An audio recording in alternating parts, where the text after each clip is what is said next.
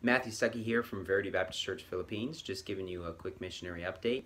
And this past week we counted a total of 195 salvations, and so overall that's a pretty good week for us in terms of total. But we did have a soul winning marathon on Tuesday, and we had really good results between our 5 marathons.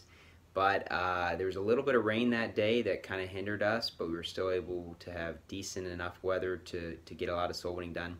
But then outside of that, we actually had a lot of rain the rest of the week. So we had, I think, 3 canceled soul winning times. Our Wednesday time, our Saturday time was essentially canceled in Manila, and our Sunday time. So it's basically all of our main soul winning times in Manila were canceled.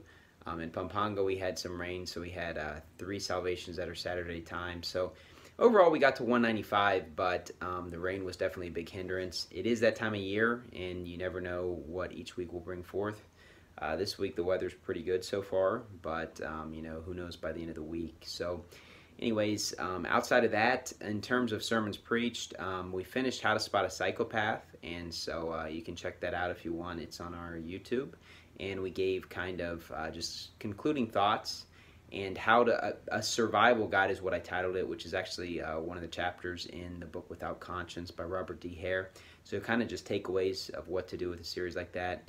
And we're in 2 Peter on Tuesdays, and we got one more sermon in 1 John to finish. We'll finish it next week. Then I have a lot of in-between sermons before we jump into another long series that I've been wanting to preach, so we'll do that here for the next several weeks.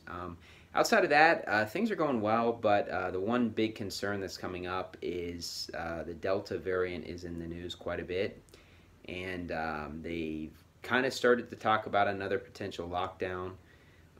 Things have never been fully, I don't know, unlocked down or unquarantined because there's still restrictions on children being out in public. And I just stopped paying attention to it on a weekly basis just because it will consume your life. You know, this story's been around for quite a long time. But I heard people talking about it, so then I went online and saw that they are talking about quarantining potentially again for the Delta variant.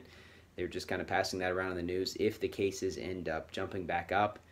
So hopefully that's not the case. You know, we were still able to go soul winning even during the difficult times during this whole thing, but our results were definitely hindered, and so we'll see what's going to take place. So just be in prayer for us about that, and we also have something else big on the horizon, which I'm not going to mention yet in the video, but just pray for us about that. That could help us get a lot more souls saved, and just continue to pray for our ministry. And thank you, and God bless.